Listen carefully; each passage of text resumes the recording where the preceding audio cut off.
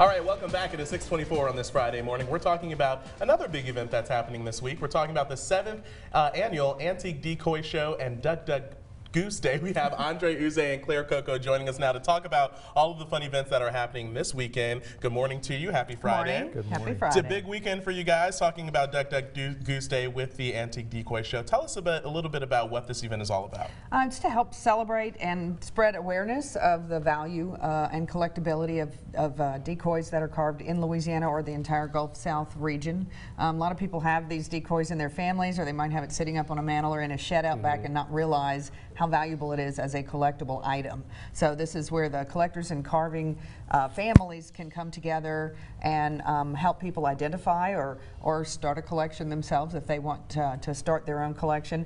We have games for kids, carnival games, we have jump house, we have live duck petting, so there's a lot of fun for people of all ages during the event. And this is all happening tomorrow from 9 until 4. And so this is really some of the collector items that you guys are going to be getting, not just from Louisiana, but you mentioned the whole Gulf South region. Where are some of these folks coming from? Well, we've got folks coming from Texas, we've got Arkansas, Florida, Mississippi, Alabama, Georgia, and South Carolina, and last year we actually had some folks from New Jersey. So we bring a large group in. Over 1,000 folks will come through our show in that one-day period, and we'll have decoys that go back 100 years all the way to contemporary decoys. That's pretty amazing. And some of the money that's collected actually goes back into the community. Tell us a little bit about that. Yeah. Well, the money goes to Breck, basically. We, the folks that come to the show, actually, as Claire mentioned, it's a family fun day as well as a decoy show. So it's $5 to enter the show for adults, and I think it's $4 for children. And all that money goes to Breck. It does help us to keep our collection up. We do have a collection that stays up year-round at the swamp, so people can see it even if they don't come on this particular event day.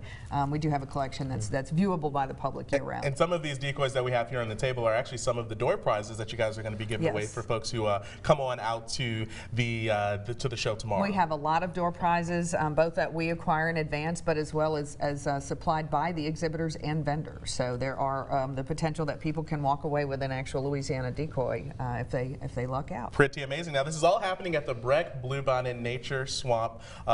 Where's that again for folks who want to make sure that they get out there for the show? Bluebonnet Swamp's at 10503 North Oak Hills, which is basically located between Perkins and Highland Roads off of Bluebonnet Boulevard. It's near the Bluebonnet Library. From 9 a.m. until 4 o'clock tomorrow, we're going to have all those fun details posted on our website, brproud.com. Good morning to you guys. Thanks so much for being with us on this Friday morning. Thank you. Hope you have a great show, and hope that everybody out there can make it out and check out some of these awesome decoys. All right, we're going to take a quick break. Much more Local 33 News Today coming up after a short break.